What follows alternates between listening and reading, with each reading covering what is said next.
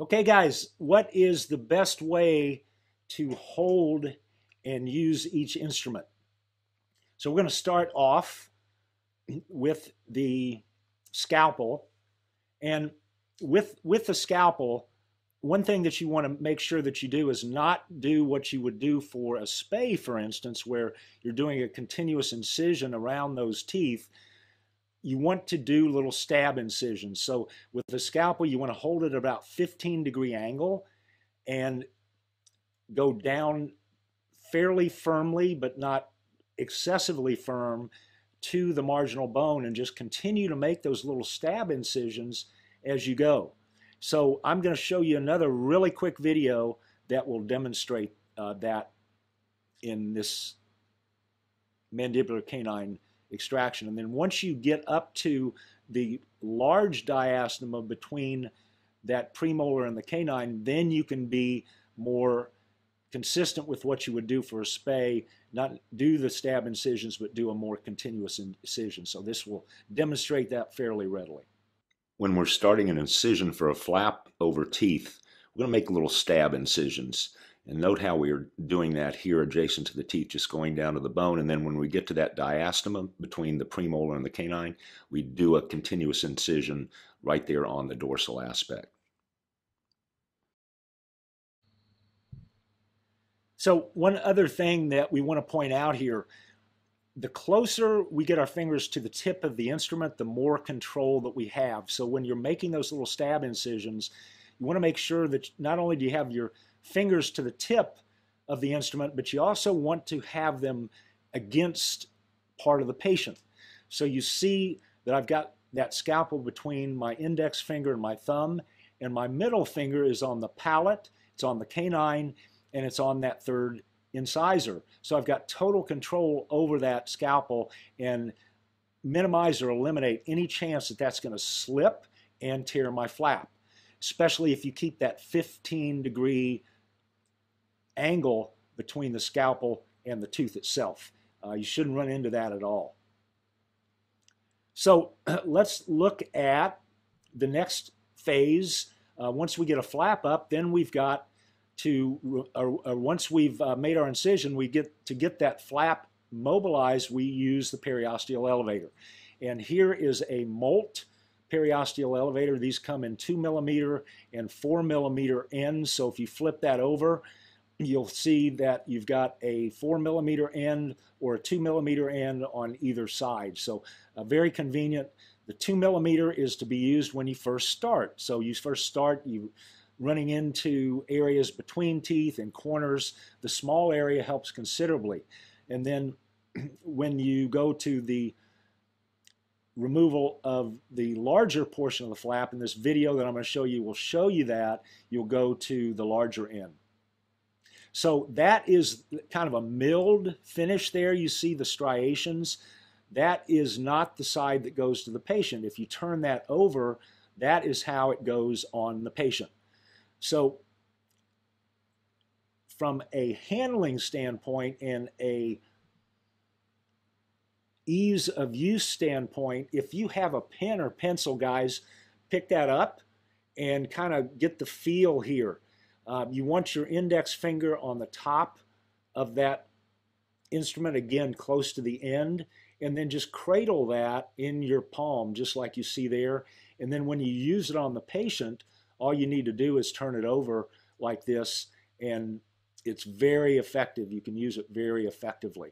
And I know you probably got questions about these instruments. If you guys stay till the end after the Q&A, I'm going to give you a link that'll let you download our instrument list that we use and that we recommend to all of our students. And it's got the products on there. It's got how you contact the people who have those products. So I'm happy to share that with you guys at the end after the Q&A. So let's take a look at how we actually use that periosteal elevator in this video. This is the correct use of a periosteal elevator.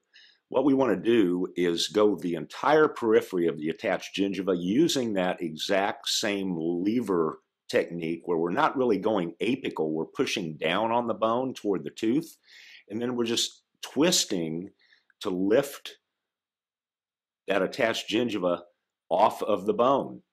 And we're going the entire periphery of the attached gingiva before we start to get any more aggressive. We want a zone where we've already exposed that before we start to move more apical and not as much the twisting movement. So this is the safest way to mobilize a flap.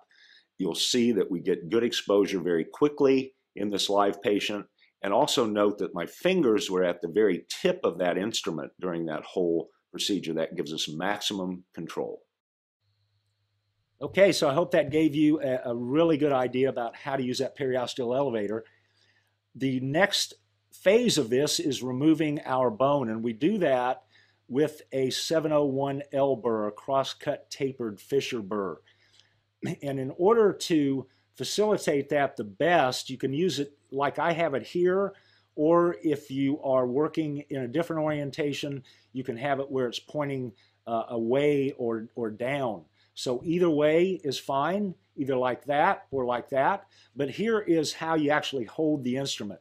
Instead of having it cupped in your hand like you do that periosteal elevator, you just want to have it draped over the back of your web between the thumb and the index finger, just like you see there. So let's take a look at how that works in a video. When we're using our handpiece with a burr for sectioning or removing bone, we use that modified pin grasp like you see there, just like we did for the periosteal elevator.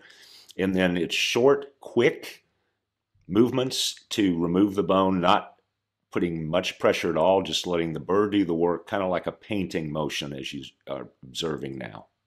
So the next step, once we've removed bone, we've got all that vestibular bone gone, sometimes all the way up to the root tip if it's a tooth that doesn't have much or any periodontal disease. And then we have our little grooves that we create on either side of the tooth in order to place our luxator. So here is how we want to hold that luxator. Again, it's right in the palm of our hand. We've got our index finger up to the tip, and very effective. You have a lot of control over that by using that elevator or luxator like that. And just to clarify, an elevator and a luxator nowadays is pretty much the same instrument. Luxator used to be a real thin instrument. It was used just to break down the periodontal ligament between the bone and the tooth. And then a thicker elevator was used to kind of manhandle the tooth and get it out of the socket.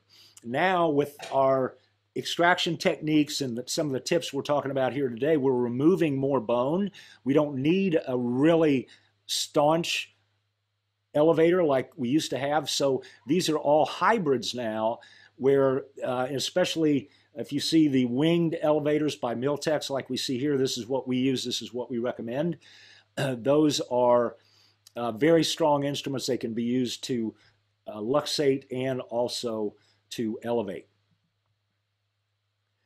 So once we've got that tooth out, one thing that I want to share with you today is a little technique that I don't know that I developed it, but I hopefully have showed a lot of people how this works, and they're using this in their practices. This is actually what we call the football technique, because we're using a football burr, and this will, hopefully this video will clarify what I mean by that. Once our extractions are complete, generally with periodontal disease, or in this case stomatitis with a cat, there's a lot of granulation tissue, debris, and diseased bone, fimbriated or sharp bone left. And so this is the burr that we use to clean all that up. And basically we just go in there and paint away everything that's abnormal. So this cat's on its back. We're working on the left maxillary quadrant and just using that diamond football burr to contour the bone, remove any tissue that's inflamed, and that creates a nice area for closure.